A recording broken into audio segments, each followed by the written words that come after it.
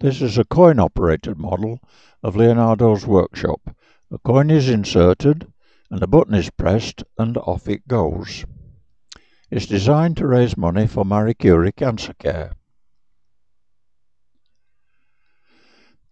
The operation is worked using a clockwork gramophone motor.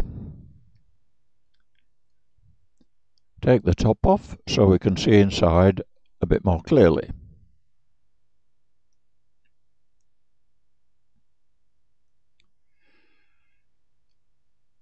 We're zooming in to see Leonardo putting the finishing touches to the Mona Lisa, but behind him his cupboard door keeps swinging open, so he has to go and close it, and then go back to his painting. The whole operation takes about 40 seconds.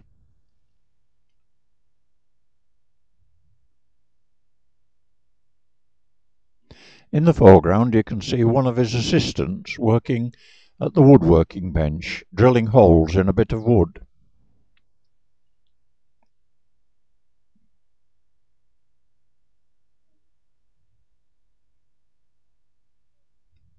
And now we're going across to the flight test bed, where Leonardo's helicopter is being put through its paces. The little man runs in a circle, pushing the helicopter blades round.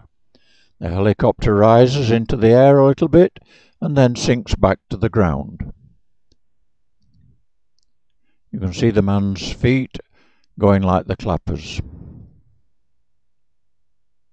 In the corner is Leonardo's original design for his helicopter.